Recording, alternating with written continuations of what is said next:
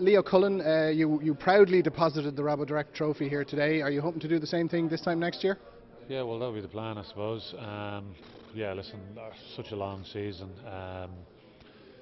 We started off against Scarlets away last year, got a pretty heavy beating over their first round, and listen, obviously this year, I think our focus is trying to do a little bit better over there, and I think we were lucky the way the league panned out, the way results went later on in the year, that we managed obviously to sneak a home semi, and the fact that obviously Ulster had to move their game, we managed to get the home final as well, even though it was Ulster's game to be at home. I don't think we could probably afford such a sort of sluggish start into the season, so I think that's probably the thing we're looking to address more than anything else. In terms of setting the standard, Simon Easterby spoke earlier on about Leinster being one of the standard bearers and setting the standard in the league. You guys are up there now. The 3 stars on the shirt means that you guys are up there for every other team to go after, aren't you? I suppose so, yeah.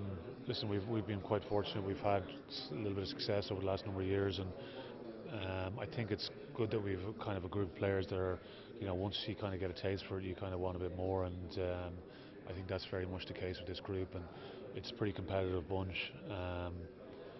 There's good competition for places within the team, and I think the thing that stood out most of all for me last year was the fact that we used the guts of 50 players. I think it was just over 50, and that's pretty amazing when you think of it. So there's certain times of the year where you have to rely on younger players and less experienced players, and I think that's what you need to have a successful campaign in this league.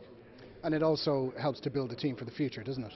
Yeah, absolutely. Yeah, that kind of conveyor belt, and constantly every year those younger guys have more and more experience. So when it comes to stepping up on the so-called bigger games, maybe later on in the year, that they've been through the mix.